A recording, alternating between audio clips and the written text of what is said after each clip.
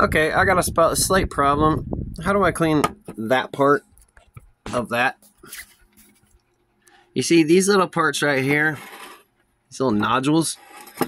I don't know if they're supposed to hold ice cubes or catch your lighter, but when it comes time to clean, you can't clean because you can't get past them.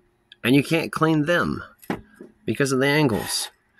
Some, like me, will get crafty and pull this part out and then go down and around with a Q-tip or even like a hanger, but you still got to get past this long piece of glass in order to go back. So you're not even able to clean more than half of this. Maybe you could get like 20%.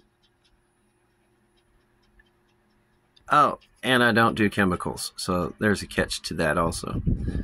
I don't do chemicals because I live off-grid in the high desert. My water is limited, and at this very moment, I don't have the water to waste to wash out the chemicals the 3, 4, 5 different times I'm going to have to wash it out, because I will be able to taste it forever and ever and ever.